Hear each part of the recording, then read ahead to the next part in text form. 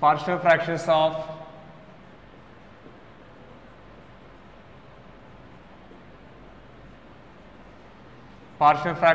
f of x by g of x, comma g of x contains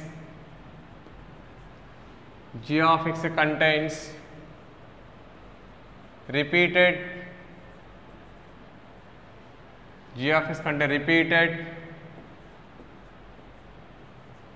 repeated linear functions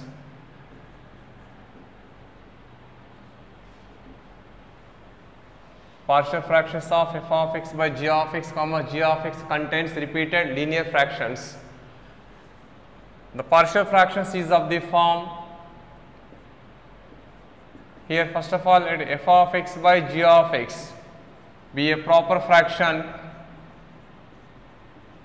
let f of x by g of x be a proper fraction, that is of the form x minus a by x minus b into x minus c whole square, x minus a by x minus b into x minus c whole square, that is equal to a by x minus b plus b by x minus c plus d by x minus c whole square, a by x minus b plus b by x minus c plus d by,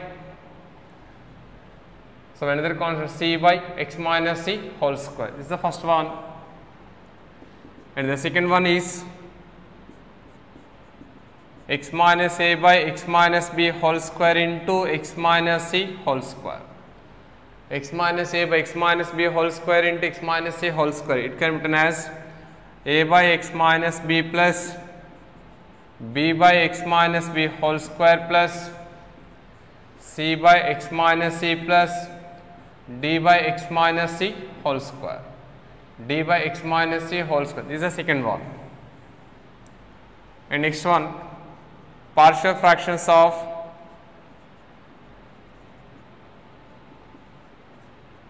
f of x by g of x, comma g of x contains repeated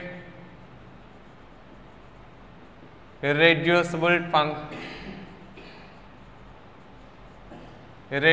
functions. Partial fractions of f of x by g of x, comma g of x contains repeated irreducible fractions. Let f of x by g of x, let f of x by g of x be a proper fraction,